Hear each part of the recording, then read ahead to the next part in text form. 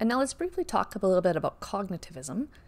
So you'll notice here that we're starting to have some overlap with some of the ideas we're talking in our next module on constructivisms, since theorists like Piaget and Vygotsky were also very influential in this movement towards a more cognitivism perspective on learning. So in the late 1950s, we started to see a shift towards learning theories from the cognitive sciences. And this was because behaviorism wasn't explaining why or how people made sense of and processed information. So what are the actual mental processes that were at work here? So we saw a shift away from the emphasis on overt, observable behaviors that we very much saw in behaviorism, and instead educators and psychologists began to stress the importance of complex cognitive functions. For example, thinking, language, problem solving, information processing, concept formation. And psychologists working within this realm claimed that prior knowledge and mental processes not only played a bigger role than stimuli in orienting behavior or response, but they also intervened between a stimulus and a response. So here they are building on the principles of behaviorism, but they were switching the emphasis within this vein of thought towards promoting mental processing that would lead up to a response. And so in cognitism, learning is understood as being an active process of knowledge construction. And it isn't looking so much at what learners actually do, but more so what they know and how they come to know it. And an analogy you'll often hear when we're talking about cognitism is this idea of the mind or the human brain of our learners being like a computer. So talking about knowledge in terms of information or data, talking about learning as inputting and storing this data, thinking as being processing, remembering as retrieving, and communication about being the transfer or exchange of information. So these are all terms that we use when we're talking about computers as well. And some big names in cognitivism are Edward Chase Tolman, Jean Piaget, Lev Vygotsky, and Jerome Bruner. I actually have one of Jerome Bruner's books on my desk right now, and German Gestalt psychologists were another big one. We're going to be talking about Piaget and Vygotsky on our next module, so keep them in mind for our next module, and we might also talk a bit about Bruner that week too. But Tolman here is the one who's often credited with really being the pioneer of the cognitive movement in the 1920s, with some experiments he was doing with rats navigating mazes. And he found that the rats knew how the maze was structured because they developed mental maps of it, and they did this without the reinforcement that we would see in behaviorism. And then by the mid-1950s, cognitivism became very popular in education. And there are quite a few specific theories that come from this cognitive perspective. Like I said, Piaget and Vygotsky, who we'll talk about in our next module. But generally what unites a lot of these is that they often examine how individuals process the information they receive to generate durable mental representations. So a good example of this is information process theory, wherein learning is defined as a series of transformations of information within the brain. Another theory that falls within this is Bandura's social cognitive theory. And someplace you'll notice that Bandura is mentioned under behaviorism, and sometimes he's mentioned in cognitivism. This is because his theory was initially called social learning theory, and it had more of a focus on behaviorism, but it evolved over time to be more aligned with cognitivism. Initially, in his original social learning theory, he argued that individuals learn by observing others' individual behaviors, attitudes, and outcomes of those behaviors. And then later on, as this developed, he changed this theory to be called social cognitive theory. And in this, he also emphasized the concept and role of cognition and environment. So within social cognitive theory, the individual is triangulating between personal factors like cognitive, affective, and biological events, and environmental factors, and behavior in the learning process. And cognitivism was also mentioned in our article on gaming. So this article said that cognitivism works better with games that have more elaborative narratives, so like adventure games, or those that require a far more complex play structure, like strategy games. So these are better explained by cognitivism than behaviorism. And in these games, we can still see elements of behaviorism, like reward and punishment, but games that are more aligned with cognitivism may require the player to do some hypothesis testing to figure out what's going to work best in different contexts or when circumstances change in the game.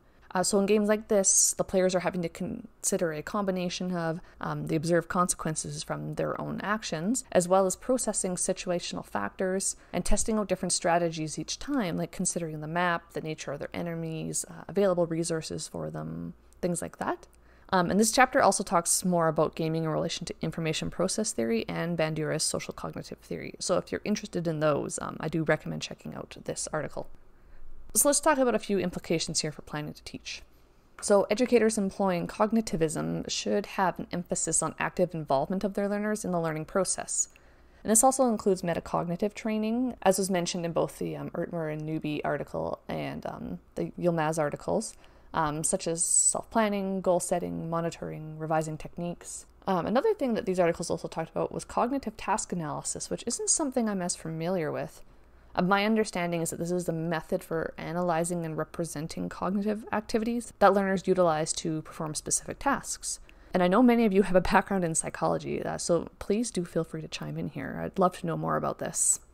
Another thing we want to consider is really focusing in on how we're actually structuring, organizing, and sequencing information in our teaching to facilitate optimal processing. And related is creating learning environments that both allow and encourage our learners to make connections with the information they've previously learned. Because in cognitivism, it's important that our instruction be rooted in students' existing mental structures to be effective. And this ties in with the attention that we're paying to how we're structuring, organizing, and sequencing the information so it's meaningful. Another important implication here actually is also the role of feedback and how it's different from a cognitivist perspective versus a behaviorist perspective. So while feedback or reinforcement in behaviorism is trying to modify a behavior in a desired direction, within cognitivism, feedback is meant to be more of a guide and support towards accurate mental connections. So while it is a bit different, keep in mind what they have in common here is that they're both correspondence theories of learning. So while there are some differences here, epistemologically there is overlap because they're both measuring how well, so how accurately or correctly, the learner's internal subjective interpretation matches or corresponds to the objective external world or truths. And here we have some examples of some cognitive strategies you can use in your teaching.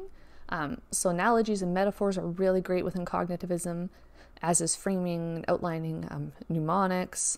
Concept mapping is one that I really enjoy using. And then the Yilmaz article also gave some specific examples of teaching methods you can use. Some of these start to tread a little more into the realm of constructivism, which is because the works of Piaget and Vygotsky are also quite important in cognitivism, and we're going to unpack that further in Module 3. But the examples I gave here were cognitive apprenticeship, which is very heavily influenced by Vygotsky and his theory of the zone of proximal development. More on that in our next module. Reciprocal teaching, which is based on the information processing theory, and this is a strategy that's really a dialogue between the educator and the students about parts of a reading, and it asks students to use 4 strategies in the dialogue, including summarizing, question generating, clarifying, and predicting. Anchored instruction, wherein teaching is designed around anchors that involve some type of a case study of a problem situation. So teaching and learning is anchored in a realistic context, and it encourages the learners to formulate answers to questions. Inquiry learning is another one, which aims to help learners develop higher order thinking skills, having them investigate an issue and formulating or testing hypotheses to find a solution to a problem. Discovery learning, which encourages students to discover principles and important relationships by engaging in them in activities like asking questions, formulating hypotheses, doing experiments and research, and investigating a phenomenon. And problem-based learning, which is hugely popular in health professions education, and fun fact, originated here in Ontario at McMaster University. And we are going to talk about this one more in depth in Module 3. And limitations and critiques of cognitivism.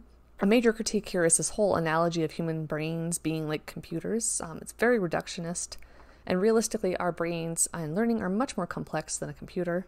And cognitivism underestimates the social, cultural, and other environmental influences on learning, and it's been criticized as being overly focused on individual cognition and learning. And I think I'm going to end things here for today. This video is already way longer than I intended it to be, so I'm going to have some major editing to do. Please let me know if you have any questions, and I'm really looking forward to hearing about what you discuss in your MLC groups this week. So let me know if you have any questions, and as always, I will see you all online.